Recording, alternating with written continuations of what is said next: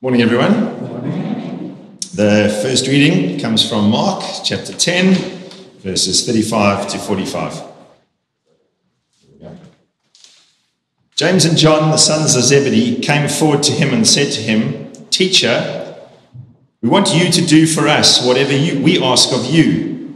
And he said to them, "What is it you want me to do for you?" And they said to him, "Grant us to sit one on your right hand and one on your left in your glory." But Jesus said to them, "You do not know what you are asking. Are you able to drink the cup that I drink, or be baptized with the baptism that I am baptized with?" They replied, "We are able." Then Jesus said to them, "The cup that I drink, you will drink, and the baptism with which I am baptized, you will be baptized. But to sit at my right hand or at my left is not mine to grant, but it is for those for whom it has been prepared." When the 10 heard this, they began to be angry with James and John. So Jesus called them and said to them, "You know that among the Gentiles, those whom they recognize as their rulers lord it over them, and the great ones are tyrants over them. But it is not so among you. But whoever wishes to become great among you must be your servant, and whoever wishes to be the first among you must be slave of all. For the Son of Man came not to be served, but to serve, and to give his life a ransom for many." This is the word of the Lord. Thanks be to God.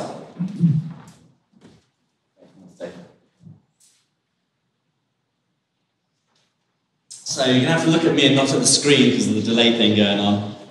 Actually, you don't have to look at me at all if you'd rather not. That's okay too. But the first thing I want to do this morning is have a look at this text. Let's just go through the text. I just want to highlight some of the things from this Bible passage that might jump out to you or might be of interest before we kind of look at how we might apply it to our lives this week.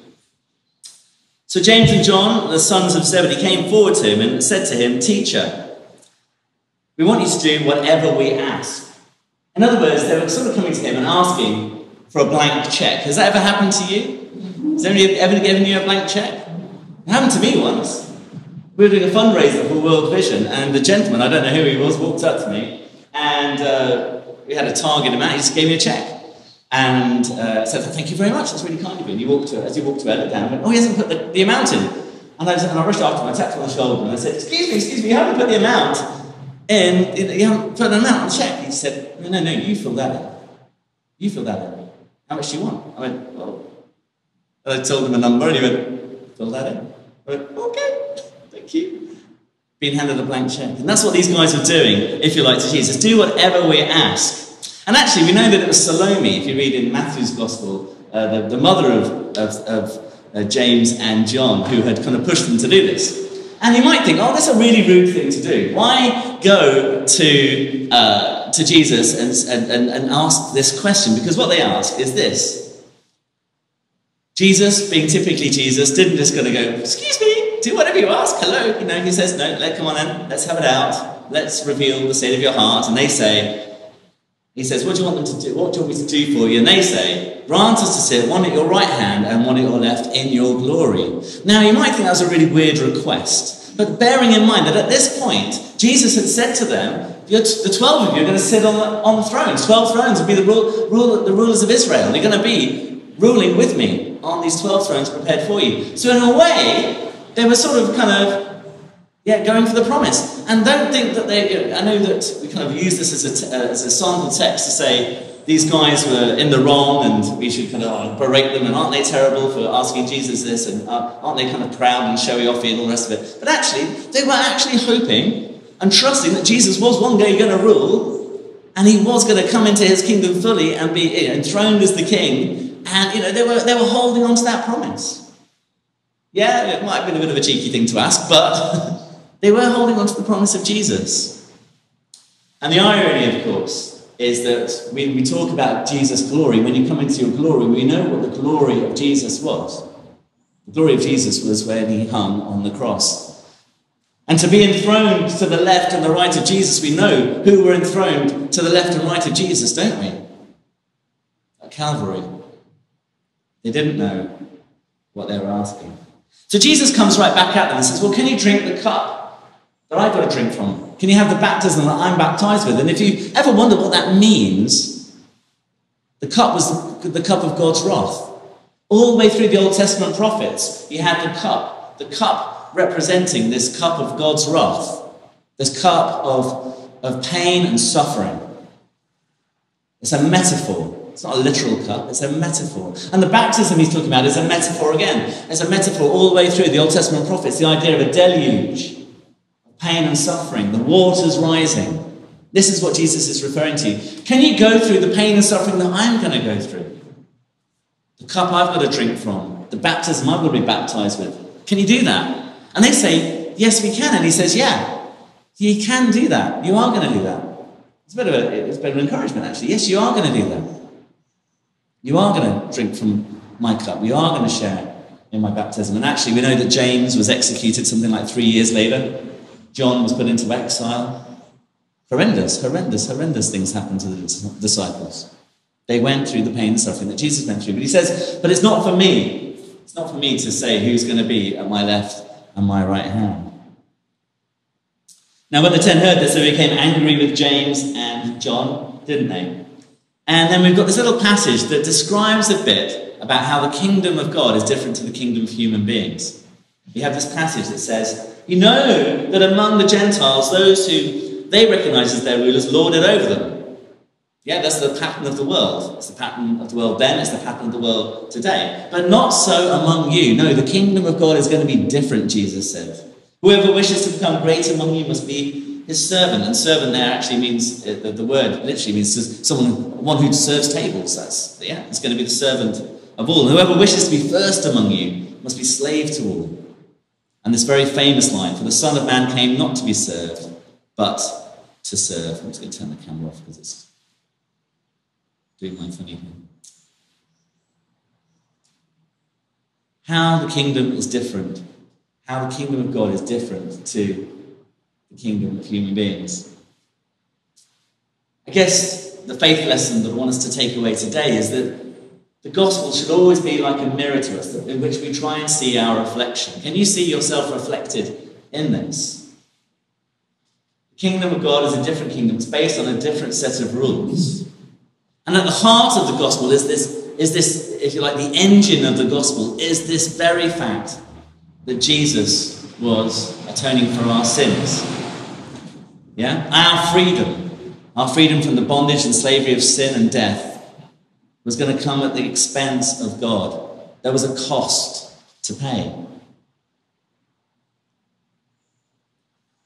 I wrote here, it means that the cost of our salvation was the cross of Christ. We're redeemed from the bondage of sin and death. And I love this. I'd not heard this before.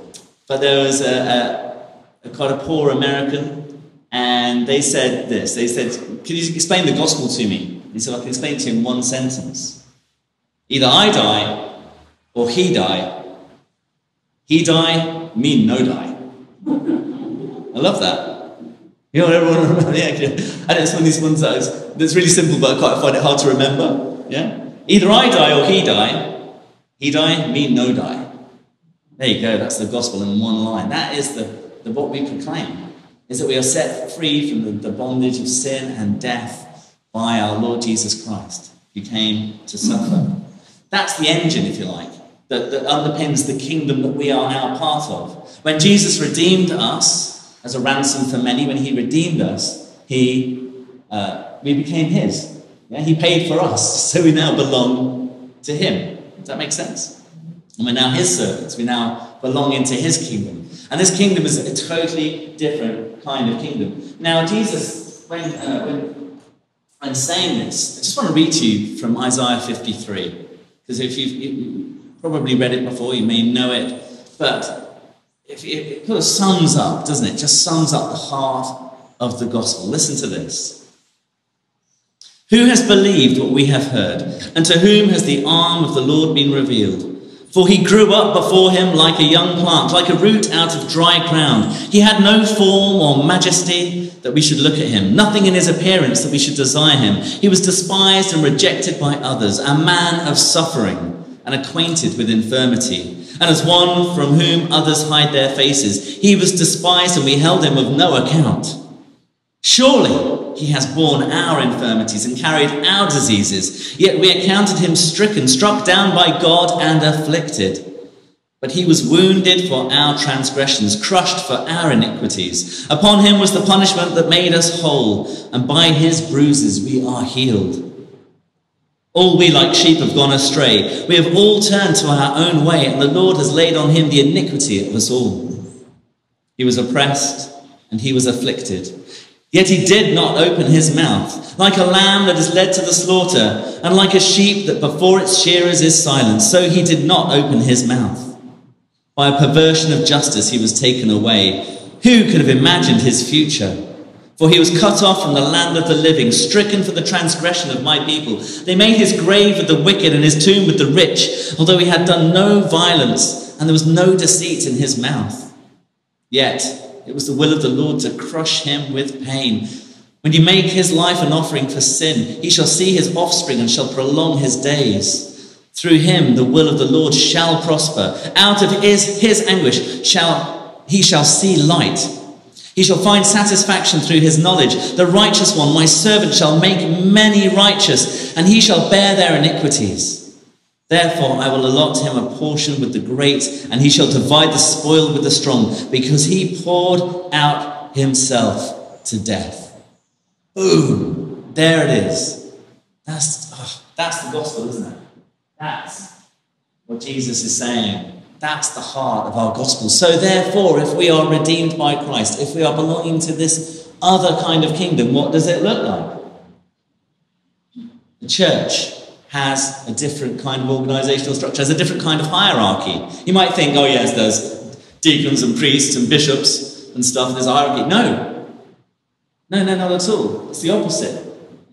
Deacons are here. There's no hierarchy in the church. There is no one higher than anyone else. And in fact, the deacons, the priests, and the bishops are lower than everybody else. That's the truth of it. Deacon means servant.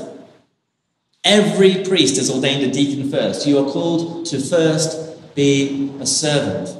Then you're called to be a priest, which is just an elder, someone to help lead others.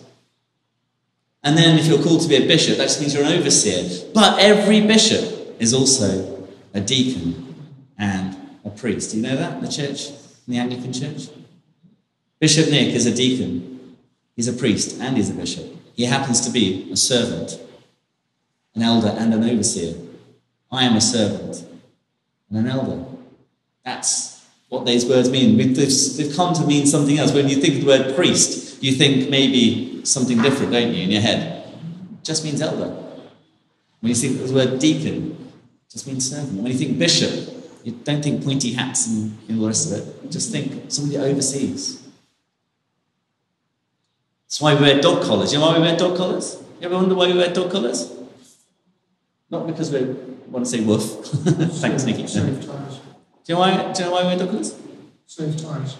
To save time? So I know. Does nobody know why we wear dog collars? Really? Do you not know why vicars wear dog collars?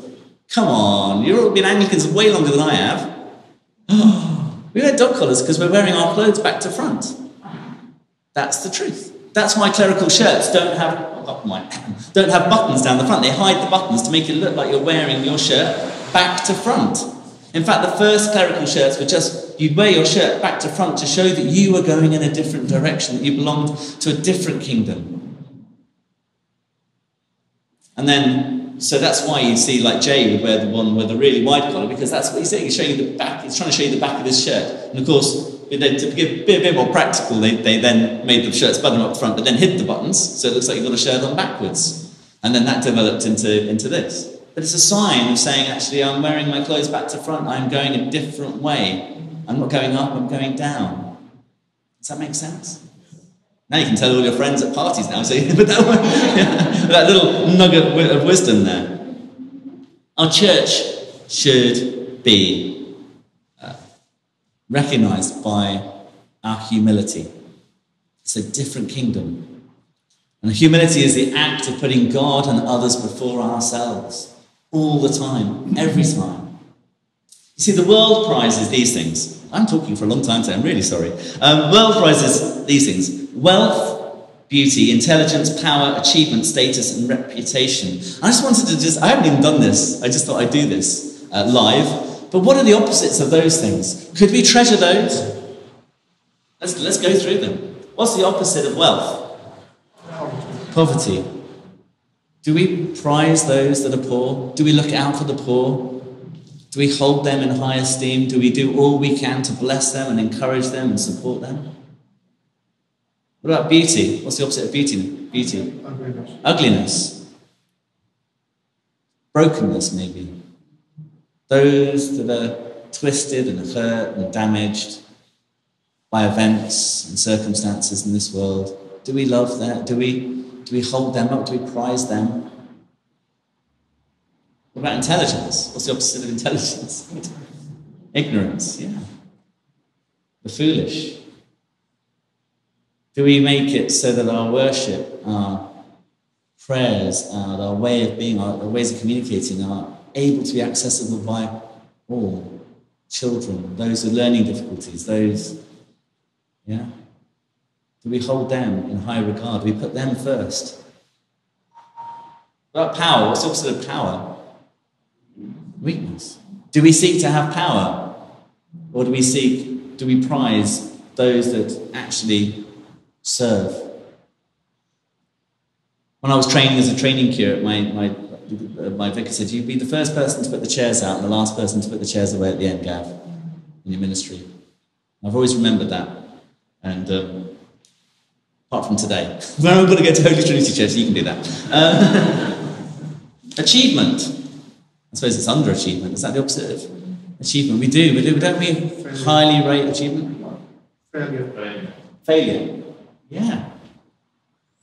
Do we carry those that fail? Do we hold them? Hands up if you're a failure here. Okay, you don't have to do it, but yeah, me too. Status. I suppose that's high status. So status can be a variable word, can't it? But low status. Low social class, yeah. Do we hold everybody, no matter who they are, what background they're from, no matter what their upbringing, no matter what colour, gender, age, do we prize them? And reputation. Something that was new to me in Bermuda that just floored me a little bit.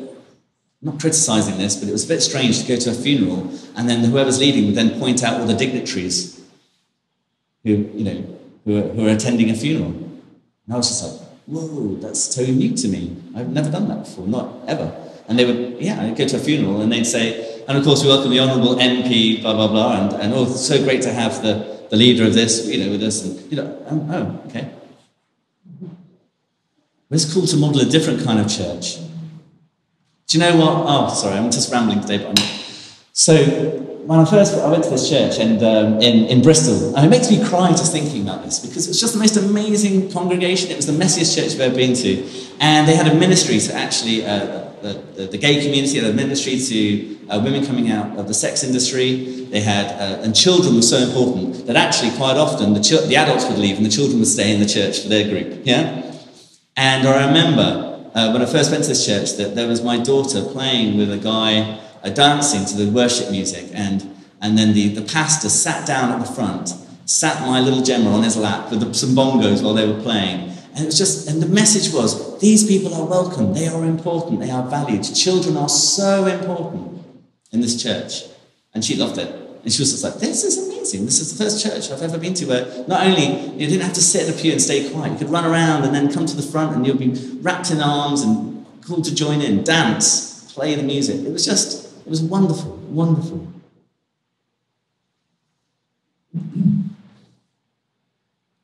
Hold a mirror to this gospel passage today. Hold a mirror to it. The engine, Jesus has ransomed you. So therefore, what kind of church, what kind of organisation do we want to be? What kind of people do we want to be? As we proclaim the gospel and be witnesses to God's love in the world. So this is the lyrics to a song I wrote ages ago. I never recorded the song, the lyrics weren't that great, but they popped into my mind today, and maybe God was saying to share them. It's very simple. And it's a prayer, actually. It's a song that's a prayer. It's very short. The lyrics go like this. Help us be pure and holy. Help us live lives that honour you. Please send your Holy Spirit to guide us in everything we do. We love you, God, with all our hearts. We love our neighbours as ourselves, giving you praise with all our hearts, ringing the Jesus freedom bell. I love that. Ringing the Jesus freedom bell.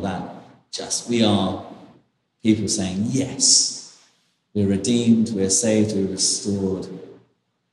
Come and join us, no matter who you are. That was a very long talk. Amen.